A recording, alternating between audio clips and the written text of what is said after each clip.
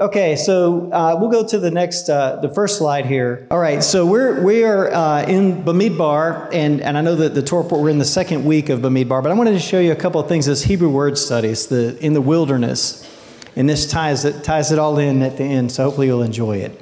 So it's, in Hebrew it's spelled Beit, Mem, Dalet, Beit, Rush, Bamidbar. The Beit is in, Midbar is wilderness. And so when you break this down, when you're in the wilderness, it gets wild out there, because if you go to the next slide, you'll see that in the wilderness we have the Devar, the Word. And the Word is about our path. And who is giving it to us? It's the Son, the Bar, the Son. So just looking at Bamidbar, that's where the Son can actually get a hold of us, right? We don't have all the distractions. Amazon Prime may not be able to bring us something. We're actually going to be face to face with the King. I mean, Moses, when he get his instructions on what he was going to do, I mean, he lived in the palace, right? He grew up in Pharaoh's palace with every amenity that you could probably imagine for a king in those days, right? But yet he has his burning bush experience out in the wilderness.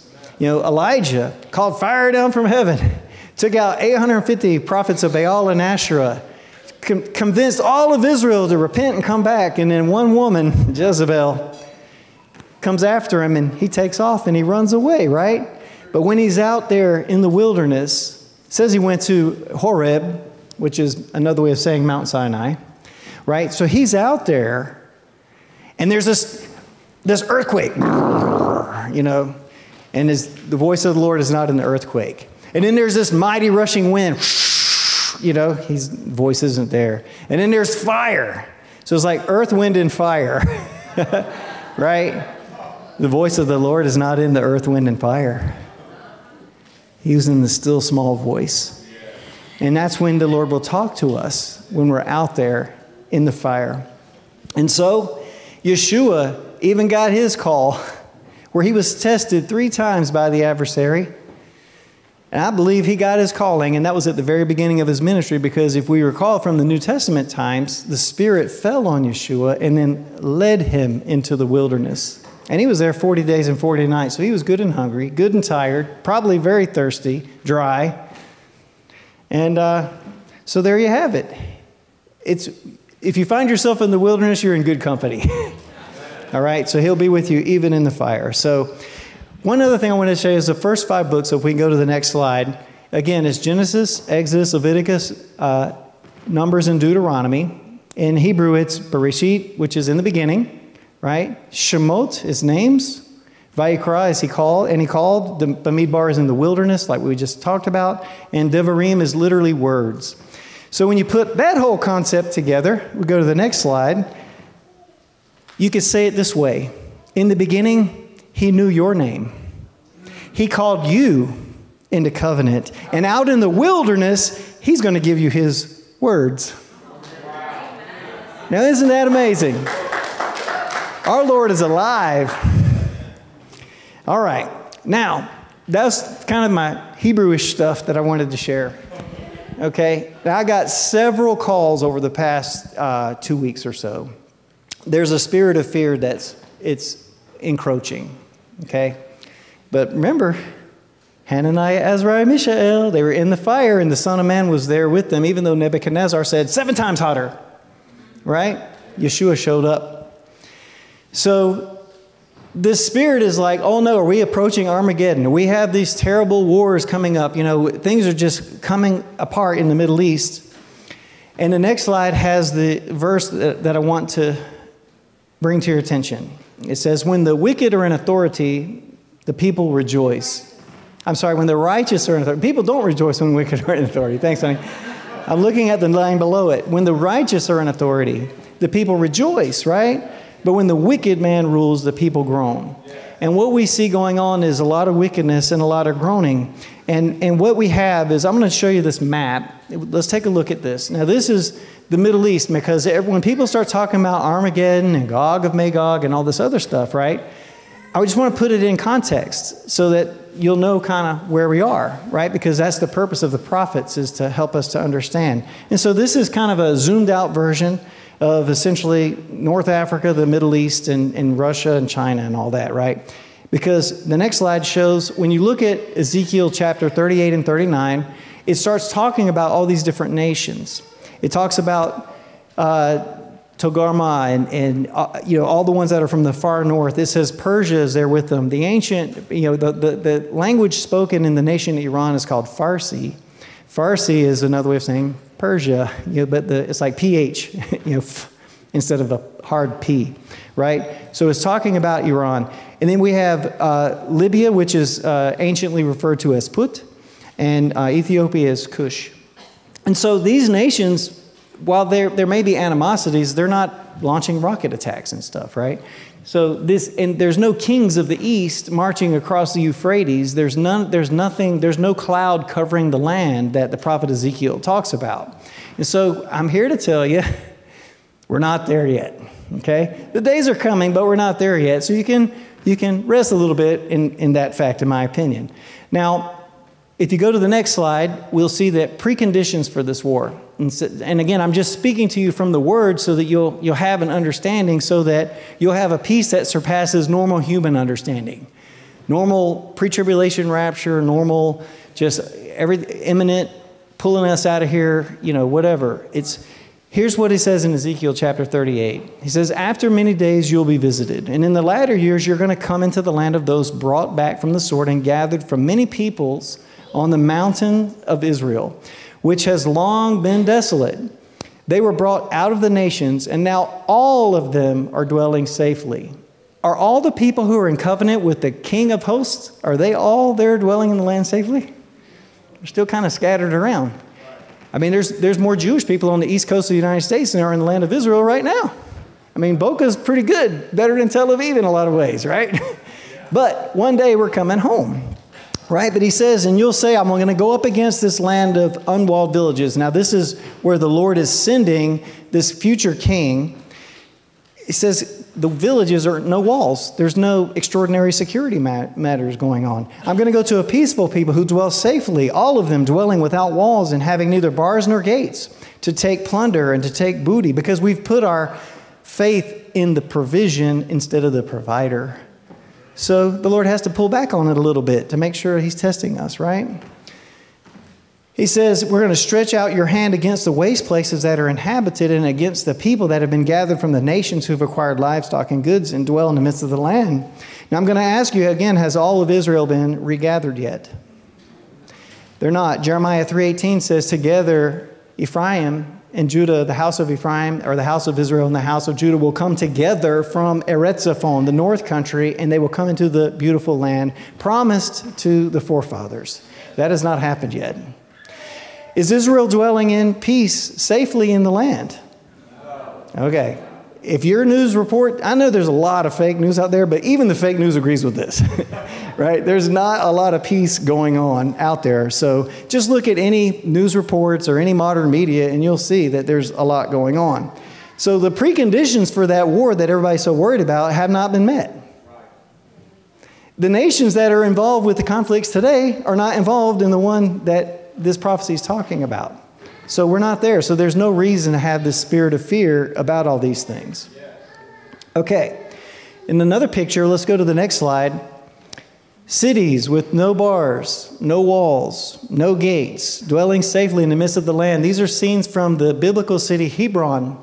Hebron is an amazing place from a biblical perspective. It's where Caleb, in his right young age of 80-ish, went up the hill to take out the Philistines, or the Philistines of the day, right? And that's where you get this phrase, it was an uphill battle. And Caleb took it because he was wholehearted, because Caleb is the dog, which is a wholehearted animal, and it's the hand of the heart, right? He had the heart of Daniel.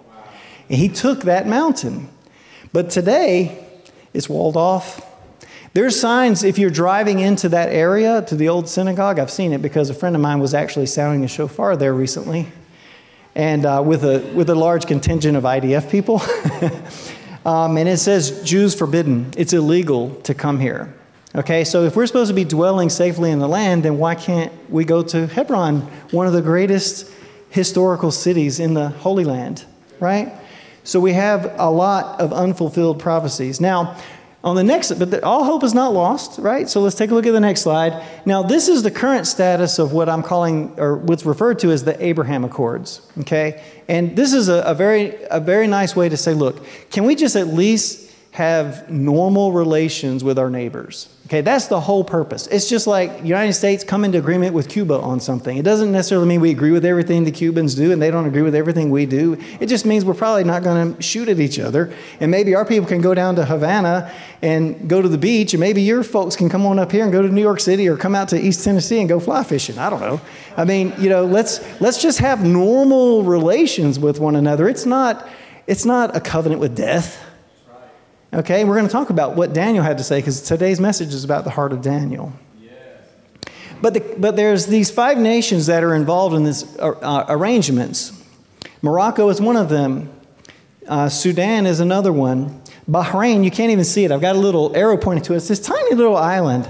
I was looking at the maps of Bahrain this morning. And it's a beautiful little island with like resorts and restaurants. And it's actually, it looks like a pretty cool place to go. If you lived in the land of Israel and you could hop on I guess you call it a southeast flight instead of a southwest flight, just jump over to Bahrain and spend the weekend with your bride, and maybe the Bahrain people could come over and look at some holy sites. That would be kind of a nice thing, right? And we see the United Arab Emirates is on there as well as Oman. None of these nations, none of them are involved in the war that we read about in Ezekiel. Isn't that interesting? So that's not the covenant of death. This is actually just getting along with your neighbors. And Yeshua tells us we're supposed to love our neighbors, right? So that's being patient with them. That means being kind to them, trying to figure out how we can work together. So this is a map of those nations, right? So now, if you take a look at Ezekiel, I wanted to map this out because I saw this pattern. This is the end times pattern according to the prophet Ezekiel. And it starts on the next slide. It starts in Ezekiel chapter 33, and maybe you can appreciate why I started here. Because Ezekiel warns us to not be hearers of the word, but to be doers of the word. He says, my people are just listening and they hear all this stuff and then they don't go home and implement anything, right? The New Testament warns us, don't be hearers of the word, also be doers. And then we see in Ezekiel 34 that there's judgment on the wicked shepherds because the wicked shepherds are giving the people the idea that you can just be a hearer and not a doer. Or they might say you can be a doer and that overcomes everything else. You don't have to have that faith. You see, Yeshua tells us the saints have the faith of Yeshua, the faith in Yeshua, the Messiah, who Daniel also tells us who he is and when he came, and we're going to look at that in just a second. Okay? But he also says that we are willingly enjoying being a part of this marriage covenant with our Heavenly Father. And we're doing things according to his covenant just because we can't help it. It's not legalistic compliance at all. It's joyful obedience because we want a successful relationship with him. It's like wearing my wedding ring. I'm proud to say I'm Amanda's husband. If I take it off, what is she going to be thinking? She might be thinking I'm doing concrete or something. All right, so then we see the judgment on the wicked shepherds comes. And then in Ezekiel 35, and this is where it starts getting more specific. Because I think we're right in this area between 2 and 3. Because I'm seeing COVID has wiped out a lot of churches. Okay? There's a lot of ministries that had a lot of steam, but lately it's, over the past year or so, this one's thriving. It's because we worship in spirit and truth. Okay? You got to have both. You get spirit only, you're going to burn out. You get truth only, you're dead. You got to have both. Be on fire for the Lord and do it his way. And get it set in our hearts. And I love how Matthew's always encouraging us this way. Right? But we see in Ezekiel 35 that there's this judgment on Mount Seir. And Mount Seir is also referenced, one of the things they talk about is this ancient hatred that the people of Seir have for the people of Israel. And Psalm 83 specifies all those nations. We're going to look at a few maps here in just a second. But then after this conflict is dealt with Seir and the judgment that's poured out on Seir, we see that Ezekiel tells us that there's a blessing and a restoration on the house of Israel. And this is the whole house of Israel. And he goes in and details it out. He says the dry bones are going to come to life, and you're going to get up out of your graves, and then you're going to know that I'm Yahweh when you come up out of your graves. It's so clear. He's telling us that there's going to be a massive resurrection. Okay? And then he says, I'm not going to just resurrect you from the dead. I'm going to pour out my Spirit on you, and I'm going to cause you to want to walk in my statutes and my ways. And then that's when you're really going to be filled with the Spirit, because there's going to be nothing holding you back. And then he says, now I got these 2 sticks, these dead sticks, but now they're coming back to life again. I'm transplanting them, and I'm putting them home in the mountains of Israel, where I always wanted them to be in the first place. And they're going to be one kingdom. There's going to be one king over them, and there would be one people, and they're going to be in the land. Yeah. And this is the great, but see, that war, this Psalm 83 conflict is what does, it accomplishes what we're not quite there yet on. Because there's prophecy that says the house of Judah will no longer harass the house of Israel, and the house of Israel will no longer be jealous or envious of Judah. And at least in my heart, I consider myself probably more aligned with the house of Israel, and I'm really not envious of Judah. I'm hopeful for our brother. I'm ready to come home. I'm tired of eating in the pig trough, right? I don't want to take anything from them. When you're jealous or envious, you want to take. I want to participate. I'm here to help, right? But one day, Judah will no longer harass us. Because right now they don't trust us, and I can't blame them. There's a lot of history there, okay? But the Lord is going to make a little shift, and then we're going to come together. So if we just set it in our hearts to do our part, then we're going to trust that He's going to pull it all together. And sadly, I think that this war is the one that's going to do the trick. Because Judah's hearts are going to be broken, because while they win the war, it's going to be very difficult on them, to the point where they may not even be sure they'd survive it. And then we're going to look at our brothers, and they need us. And they're like, please come help. And we're like, we're here to help. And then we're going to together rebuild the land. But then, like I said, you start doing obedience, you get blessed by the Lord. That's a promise in the Torah. So the blessings start coming. And then our heart starts changing again. This is the pattern that we see in Israel. We start getting excited about all the stuff we have and the beachfront property, and we now can get a condo in the Gaza Strip and get them greenhouses going again that was destroyed back in whenever it was. Okay? So then the Lord has to do the ultimate test by sending the Gog of Magog guy to come in. And that's when we see the whore will stay in bed with him. But then the harlot, the bride, the pure bride says, you know what? I'm going out in the wilderness. I need to hear from the Son. And the Son already told us that's where we have to go. And then after that war, that's when the kingdom of Israel is fully restored. And then Yeshua will be ruling and reigning. So I just wanted to give, when I look at Ezekiel, this is the end times. So should you be living in a spirit of fear right now? Not according to the prophets. We should be seeking the Lord in what do I need to change? And what attitudes do I need to correct? And how can I love better? And what do I need to do to get ready for the trip? Right? And what can I do to prepare the youth? Because they might be leading us out there. He says a little child's going to lead them. I'm going to follow this little child. If he says, hey, Kev, let's go to this, I'm like, okay, got a ticket. I'm going. Let's go. Especially if it's in the mountains. So maybe that's why the Lord's bringing so many people here, so we can get in shape and learn how to get around in these mountains. So this is the overview from the book of Ezekiel. But this is not even my whole message. Now here's the next slide. It shows Psalm 83. So this is where I think we are. If I'm assessing the situation, this is where I believe we're at right now. And this is Asaph, the prophet Asaph. He says, do not keep silent, O Elohim, and do not hold your peace. Do not be still, O Elohim. For behold, your enemies make a tumult, and those who hate you have lifted up their head. Okay, they've lifted up their head like a cobra, like a serpent. They've taken crafty counsel. Again, that's serpent language. The devil is crafty, and he deceived the woman, and she ate, and she gave some to her husband, right? He's crafty. He's tricky, right? They've come against your people, and they've consulted together against your sheltered ones, and they've said, come and let us cut them off from being a nation, that the name of Israel may be remembered no more. For they have consulted together with one consent, and they form a confederacy, against you. The tents of Edom, the Ishmaelites, Moab, the Hagrites, Gebal, Ammon, Amalek, and Philistia with the inhabitants of Tyre, and also Assyria has joined with them, and they have helped the children of Lot. So that lists all the nations. We're going to look at a map here in just a second, right? But then the prophet says, deal with them as you did with Midian, and as with Sisera, and as with Yavin at the brook of Kishon, who perished at Endor, became like refuse on the earth. Do you remember what Sisera did when Yael did to Sisera? Tent peg in the head, right? And that's what the prophet is saying. Do that to these leaders who are rising up their head against you, Lord. He's asking for judgment. He's asking for, deliverance. But he says, make their nobles like Oreb and Zeeb, and their princes like Zevah and Zalmunna, who say, let us take for ourselves the pasture of Elohim for a possession. It's a one-state solution. They want all. Okay?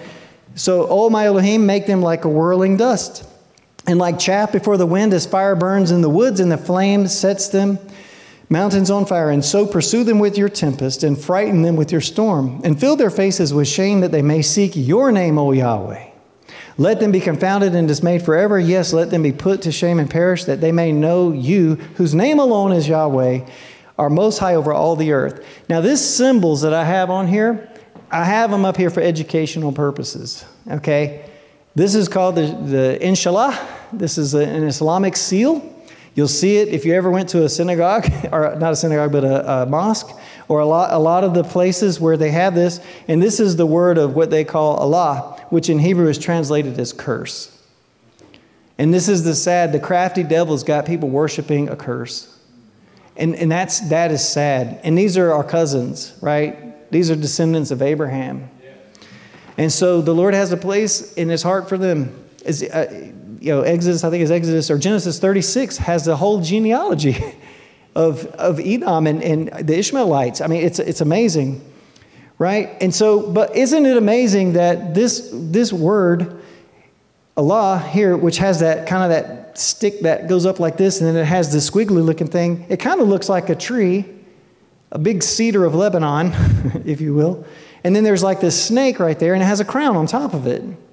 Isn't it very interesting that it's like this king snake with a tree is how the thing physically looks in their language? I mean, this is the deception that we're dealing with. And the Bible is very clear. It says, in the end of days, those who hate him love death. And they'll think that they're doing him a favor by killing you. Right? So this is the mindset. This is why we have to pray against it. We have to overcome with love. And this is hard to do. But that's what our Messiah did. All right, and so looking at the maps of the nations, Psalm 83, I've kind of had this is Rose Publishing has some of these ancient lands, and so you got the Edomites, the Ishmaelites, Moabites, all of them have these blue lines showing where all they are, and if you go to the next slide, it shows the modern nations. We're talking about Jordan, we're talking about Saudi Arabia, Egypt, Gaza Strip, the Hamas in the Gaza, which, by the way, Hamas in Hebrew means violence. How are you supposed to make peace with violence? But why would you name your political party called violence when you know how you're telling everybody who you are? And it says that the inhabitants of Tyre, I had a friend who was from Tyre. His name was Bassam. And he's from Lebanon. And also Assyria has joined them, right? And so again, these are the nations. None of these nations currently have any of these Abraham Accords. None of these nations are around for the Ezekiel 38 war. So that says something happened to them. All right.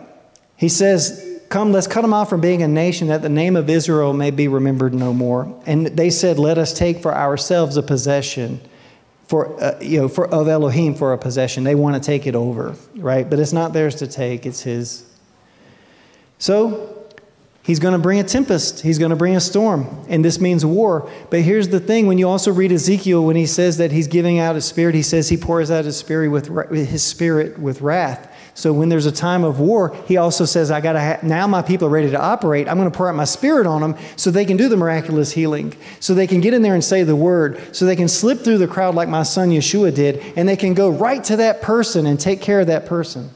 And it's going to be amazing what the Lord will do. But it comes when it's necessary, not early, but when it's really necessary. And then we hope that there will be a lot of laborers, that they won't be few.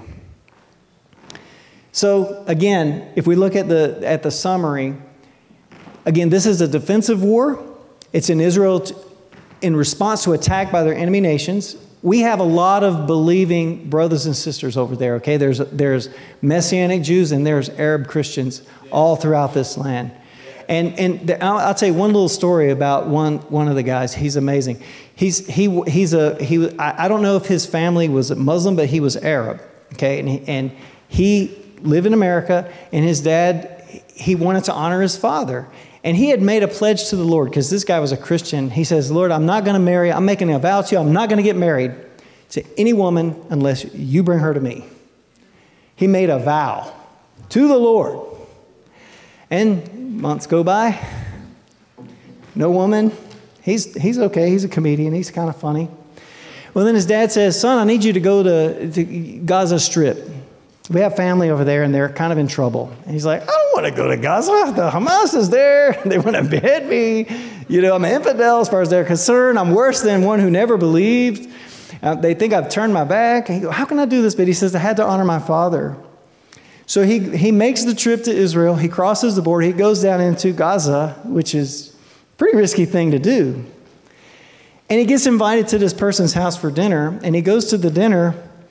And there's a woman there, and they all know he's Christian because his family's told everybody. And he's like, are they going to kill me? What am I doing here at the dinner? And she said, well, I'm glad you're here. I'm a Christian. And he goes, I think you're my wife. And you know, she said, let me pray about that. She fasted and prayed for 3 days. They left on the 4th day. They got married, and they have a fruitful marriage to this day. So this Arab Christian who honored his father by going to Muslim-dominated Hamas, one of the most dangerous places on earth for a Christian, and he finds his wife. How many Christians are in Gaza? Enough. Enough to matter. Right? So that's our brothers and sisters over there, right? So we have to have this heart. So I just wanted to share. So I'm not celebrating the destruction, because the Lord does not delight in the destruction of the wicked. He wants all to repent and come into covenant and get on his plan, because we heard earlier, I think it was our sister said that his house is going to be a house of prayer for all nations. Not just some of them. Not just the ones we don't like. Not the ones that take their shoes off before they enter the building. All of them, right? So, but again, their respective societies, Arab Christians and Messianic Jews, frequently are prevented from being able to be the bridge of peace that I believe that the Lord is calling them to be in the land today. And so, many are going to suffer on all sides, and so there's no joy in this message. But I do think it's part of the birth pains, and I think it's what prepares the way for us to move into where he's going with this. So, a heart like Daniel, if we want to do this. Now, when Matthew asked me to do this teaching, immediately I was like, Book of Daniel. And I was like, okay.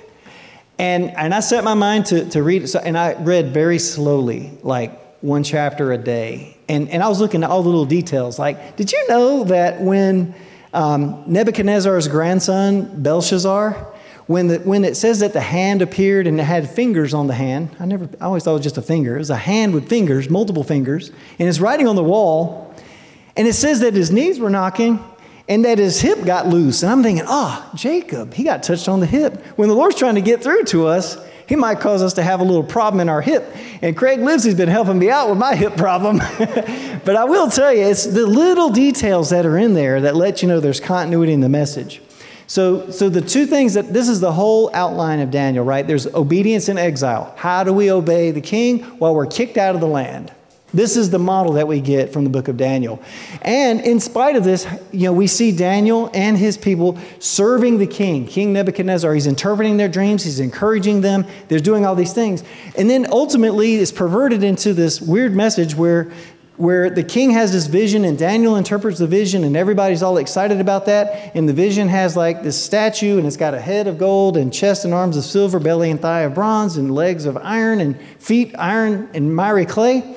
And then Nebuchadnezzar and Daniel goes to tell him all these are different kingdoms that are going to come in the future. And you're that golden head.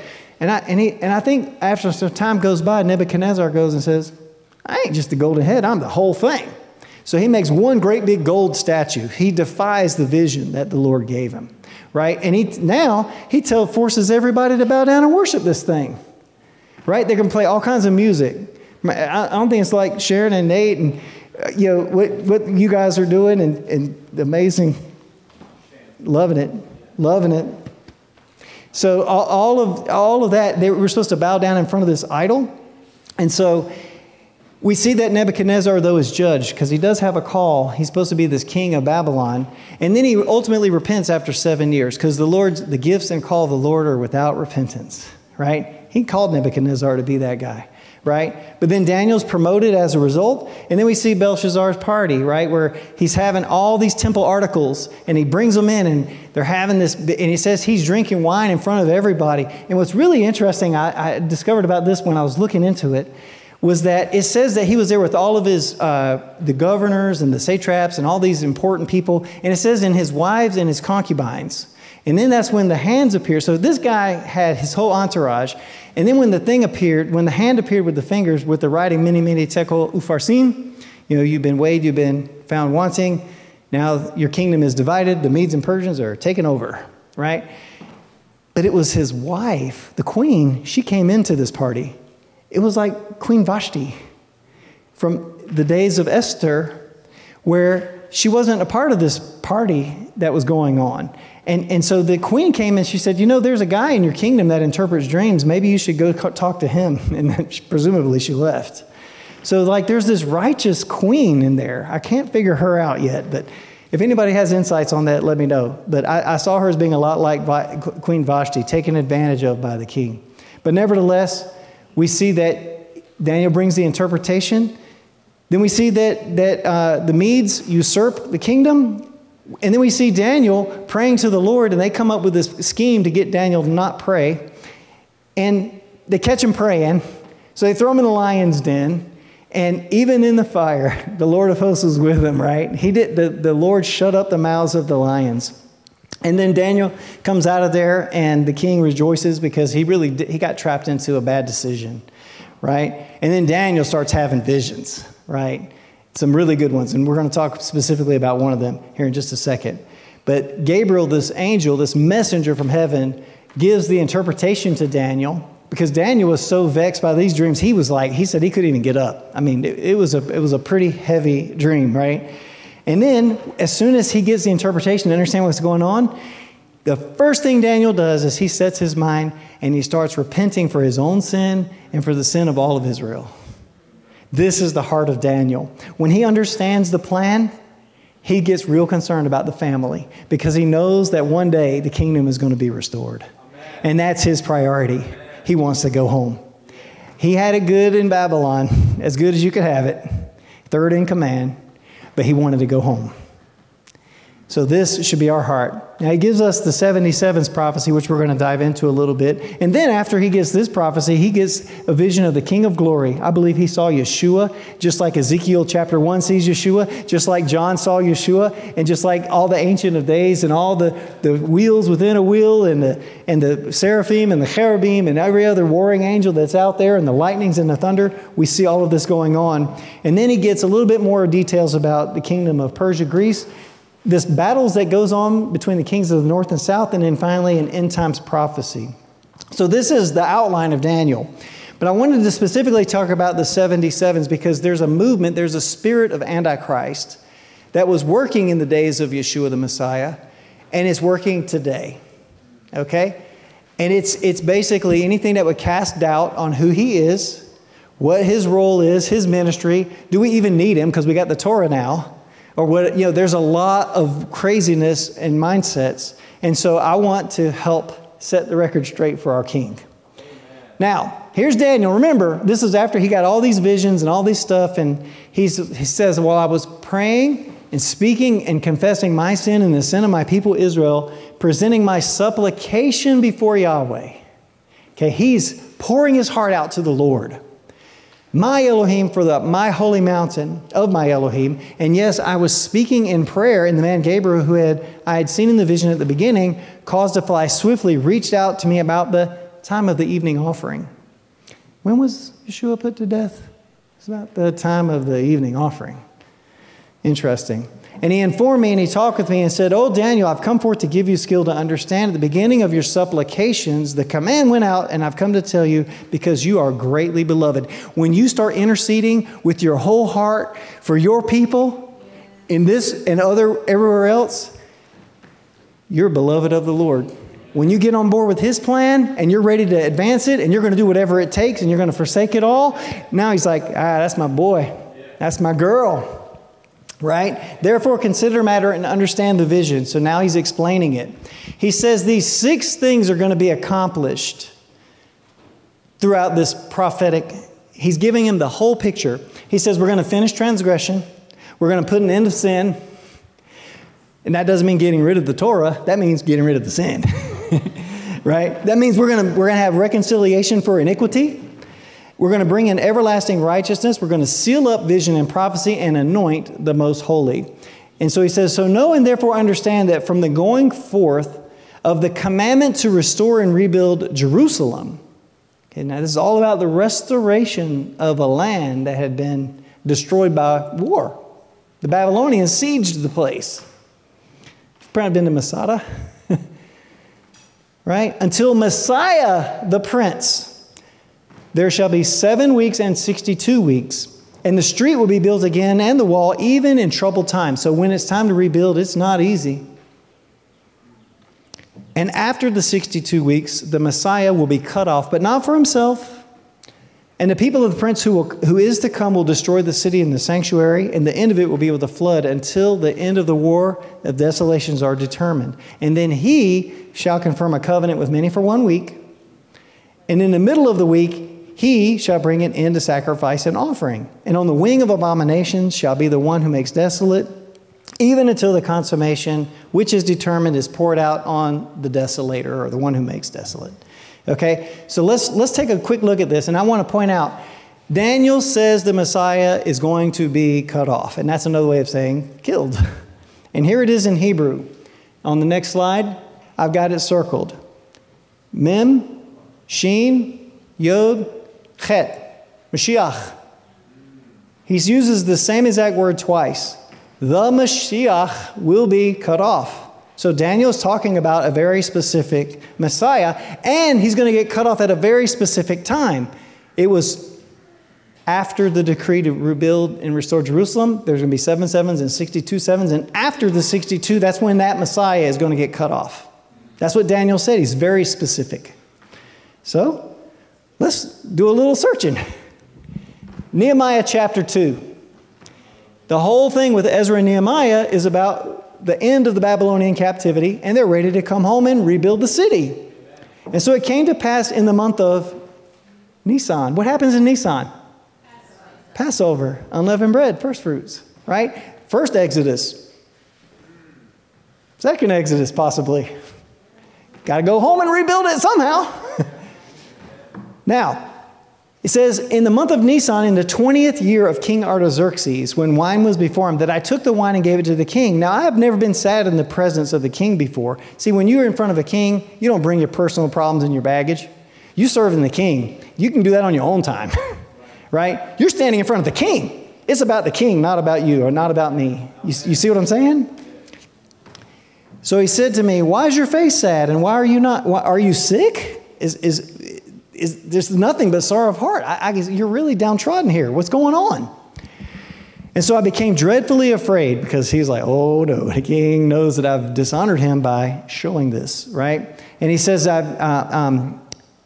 may the king live forever. See, he has grace speaking to the pagan king, even though he wants to go home.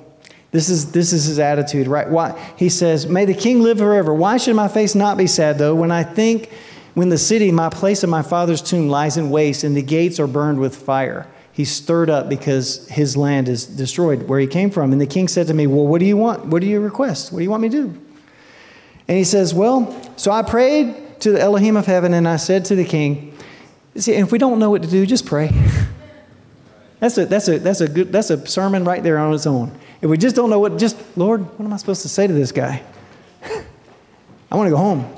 right? He says, if it pleases the king and if your servant has found favor in your sight, I ask that you send me to Judah, to the city of my father's tomb, that I may rebuild it. And the king said to me, and the queen was right there with him, how long is your journey going to be? When are you coming back? We like you, right? So it pleased the king to send me, and I set a time. And furthermore, I said to the king, if it pleases the king, let letters be given to me, the governors of the a region beyond the river, that they must permit me to pass through until I come to Judah, and a letter to Asaph, the keeper of the king's forest, that he must give me timber.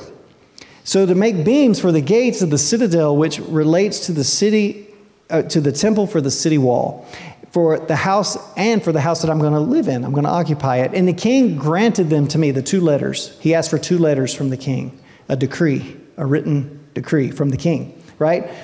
According to the good hand of my Elohim has put on me. And so this says he went to the governors into the region beyond the river, and he gave them the king's letters. And now the king had sent captains of the army and horsemen with him. He's like, they're going to think this is a forgery. I'm going to send my own military guys to escort him in case they got questions, right? So now they show up, and when Sanballat the Horonite and Tobiah the Ammonite, our official, heard of it, they were deeply disturbed that a man had come to seek the well-being of the children of Israel. And so you see, he had the decree to rebuild the city. When did this occur? In this first verse, it says it was the 20th year of King Artaxerxes. So, let's dig further. Artaxerxes I of Persia. This is on Wikipedia. Not even a Christian source. Not even Hebraic. Artaxerxes I of Persia, whose rule is through Arta, which is truth. Hebrew, they give his name Ahasuerus. And it goes on to say he was the 5th of the kings of the Achaemenid Empire, or the Medo-Persian. And he reigned from 465 BC to 424 BC. And he was the 3rd son of Xerxes I. Now, if his reign started at 465 BC, and this proclamation came out in the 20th year of his reign, when was the 2 letters given? 445 BC. That's good. Somebody's a math major. I like that. Okay, so now there's your line right there. That's when the decree went out according to the Bible. Now, he says there's going to be 7 sevens and 62 sevens, and after the 62 sevens, the Messiah is going to what? He's going to be cut off. So, again, just do some math. Maybe this is why Hebrews are so good at computer programming. They can do the math. 7 and 62 is 69, but that's 1 year. But multiply that by 7 to get the weeks of years. It's 483 years. And when you add 483 years to the 445 BC, but you have to subtract year 0 because it doesn't count. There was no year 0. You end up at 30 AD. 30 is when the Messiah comes.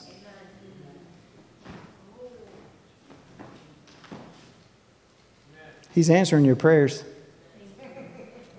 Okay, but he's cut off. So we'll look at the next one, the next slide. So you see, Daniel was very specific that there was a Messiah that was going to be cut off from his people at the end of that period of time. Now we've got a calendar on the next slide if it catches up. So we take a look at the calendar in the year 30 AD, which was actually the Julian calendar at the time. They didn't convert over to the Pope Gregory's calendar until much later when they realized Easter wasn't getting adjusted right. So they had to make a couple of more leap year modifications. But in these days, it was the Julius Caesar Julian calendar. So what you see, if you go back to the year 30, if you look at the new moon crescent, if it was seen on the evening of March 22nd in 30 AD, then that would have meant that day 1 of Nisan on that year would have been March 30th or March 23rd, right, on the calendar, right? Because the calendar starts at sunset the day before, right? And so when you look at the math, what you'll see is that that would put day 10, Lamb Inspection Day, on Shabbat, April 1st. April Fool's Day. Interesting. My wife was born on that day. The day when the lamb came riding in on a donkey. Yeah.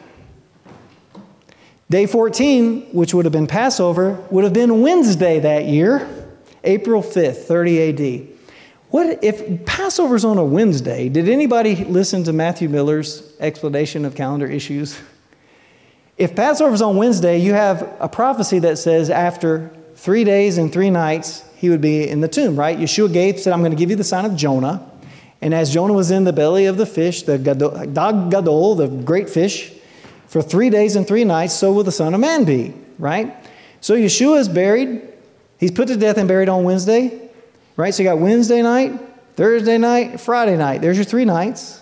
And you have Thursday day, Friday day, and Saturday day. There's your 3 days. But wait a minute. I thought he was supposed to rise on the 3rd day. How is that possible? Because it's the 3rd day of unleavened bread. The 3rd day of Hag HaMatzot. It's not just any old 3rd day. If you look at the calendar, that Shabbat would have been the day he would have risen from the dead. And people don't discover that until they're done with Shabbat and they go out early Sunday morning while it's still dark to go out there to anoint the body and whoa, he's gone.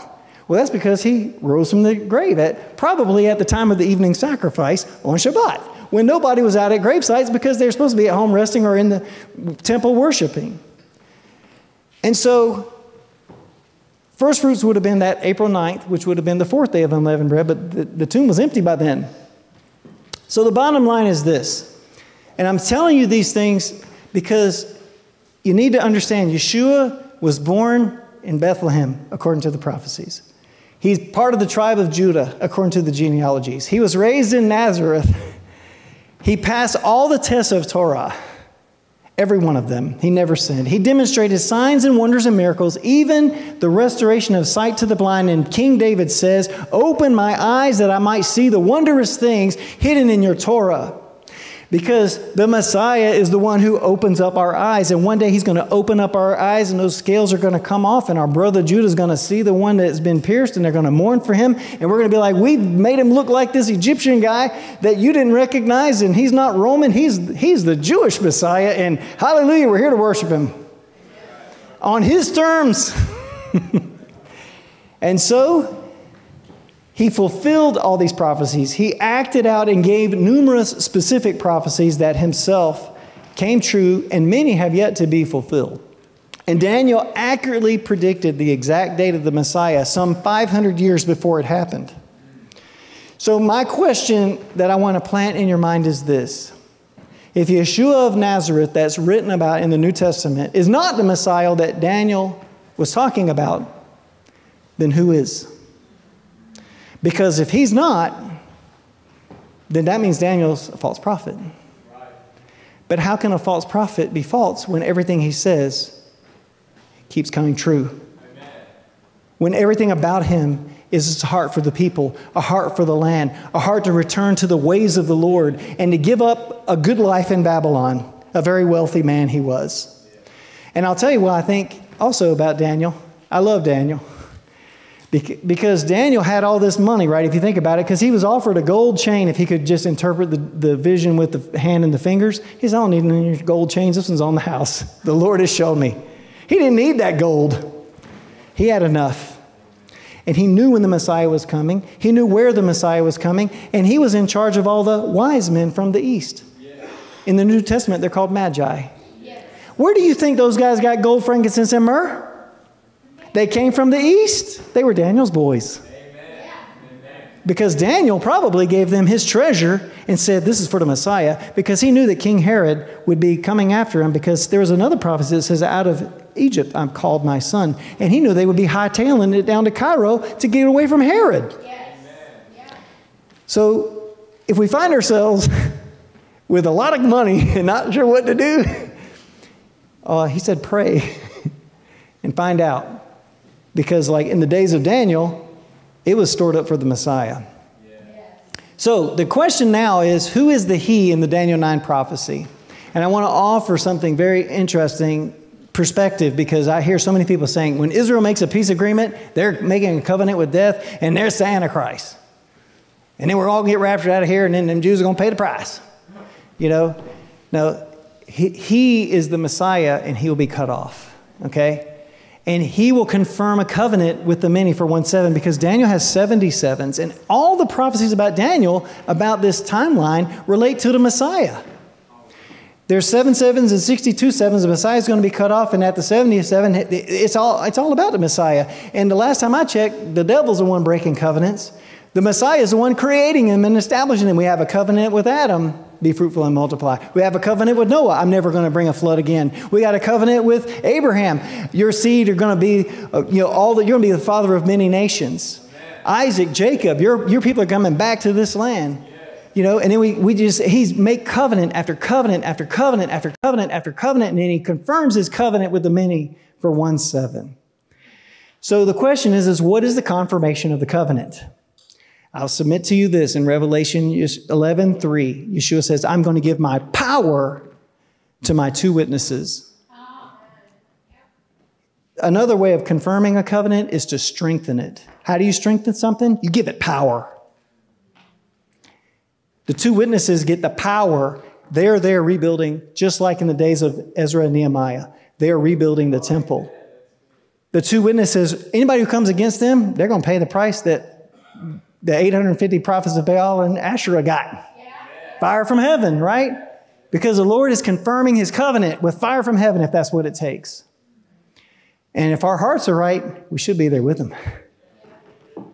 Now, Deuteronomy 19:15, it says, 1 witness shall not rise against a man concerning any iniquity or sin that he commits, but by the mouth of 2 or 3 witnesses, the matter is established. It is confirmed. I got 2 witnesses right there. I'm putting my money on the 2 witnesses as being a confirmation of the covenant, and it's all about restoration of the kingdom. Yes. But that doesn't make Antichrist too happy, because he is the prince who is of the people who will come that destroyed the sanctuary. Now you can say that's the Romans, because it was the Roman Empire, and there's a lot of people that say that. And it is possible. But there's also, Romans had divisions, and the Romans had a very vast kingdom. And just like the United States, I mean, would you say that there's a difference between people in Tennessee and maybe California? Yes. Yes. I love my Californian brothers and sisters. They have it harder there than we do here. But there's a difference. What I'm saying is this: we're united just like the Roman Empire was united. But are they ethnic Romans? If you look at it, you'll find that there are certain divisions that were actually from Assyria. They were part of the Roman Empire, but they were Assyrians. And this is the Assyrian that comes and boards, he tramples on our borders. So what we see is in the middle of the week, the people of the prince who will come are destroying it. That means the prince who's coming is the Assyrian. Okay? And he puts an end to the sacrifice and offering. What is the first line of business that he does? He kills the 2 witnesses. He tries to cut off the covenant that had just been confirmed. And then he gets to rule and reign for 42 months because he let these dead bodies go around in the streets for 3.5 days. And it's the day for your principle. So for 42 months, this dude gets his bowls and seals and thunders and everything poured out on his head, because the Lord's going to cleanse his house, because the Lord is not inconsistent. He says the house that has the idols in it is set for destruction. Yes. That means even his own house. Yes. So if your house has idols in it, I would encourage you to have a heart like Daniel. Get them out of there, man. We don't want our houses destroyed. We want our houses to be places of blessing. Yes. So get determined about that. And Yeshua says, in Revelation 11:7, right, when they finish their testimony, talking about the 2 witnesses, that the beast that comes out of the bottomless pit will make war against them and overcome them and kill them. He finally puts an end to it. And then Yeshua tells us, when you see the abomination of desolation spoken of by the prophet Daniel, that great big statue standing in the holy place, whoever reads it, let them understand, let all those who are in Judea flee to the mountains, because the Lord is going to cleanse his house, and we're not intended to be destroyed. It's better to go out into the wilderness with our Messiah and to hear his word and be like David, who gave up life in this palace with King Saul to go out when he's on the run from Absalom. He's out in the wilderness. We have so many examples in Scripture from that. So again, we tie it back. Last slide. In the wilderness, Bamidbar, which is where we're studying the Torah right now, that's where we'll get a word about our path from the sun. And so don't be afraid of the wilderness. We're going to be out there together. Shabbat shalom.